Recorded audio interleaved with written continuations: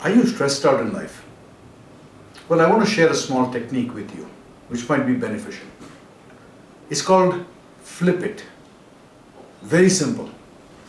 If you're looking at the traffic on the road, you're irritated. You have to get to your appointment on time, but you're late. You know what? Look at the number of cars. Look at the fancy drivers in those cars. Think that your city is making it big because there are more number of cars, more people with money to buy those cars. What you've just done is you've flipped a traffic situation into economy developing situation. Let's look at if you arrive on time but the other person hasn't come. What do? You can say, look at this, I've been on time and the other person is late. Do me a favor, flip it. Think I've got a little more time to get my presentation ready or I'll get my points together.